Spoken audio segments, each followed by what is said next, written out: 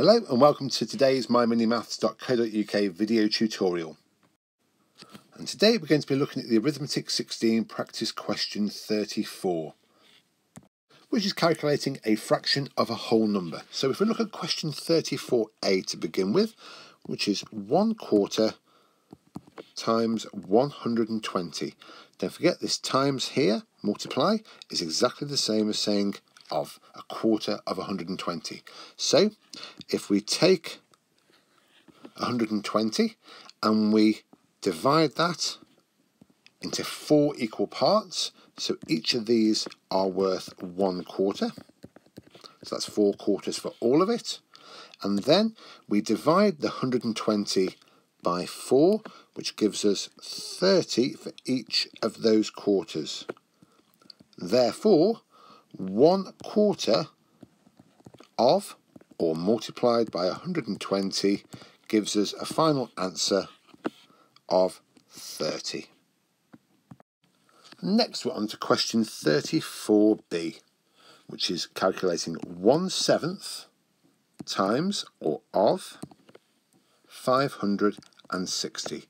So again, if we take the full 560 as a box, and then we divide it into 7 equal parts. That's 3, 4, 5, 6, 7. Each of these boxes is worth 1/7. It's 1 out of 7.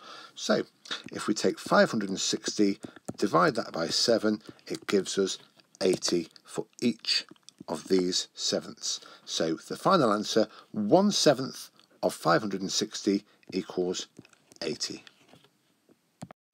And next is question 34c, which is 2/5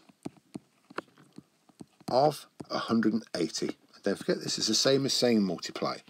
So if we take our box again, which represents the full 180, and we divide that into 5 equal parts. So 180 divided by 5 gives us 36. So there's 36 in each of these parts, which is 1/5 each.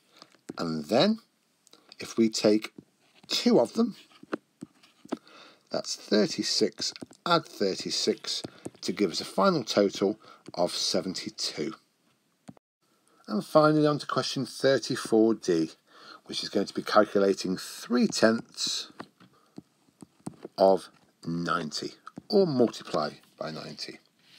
So if we take our box to represent 90, and then we break that up into 10 equal parts, each of these parts is worth 1/10. So we know that 90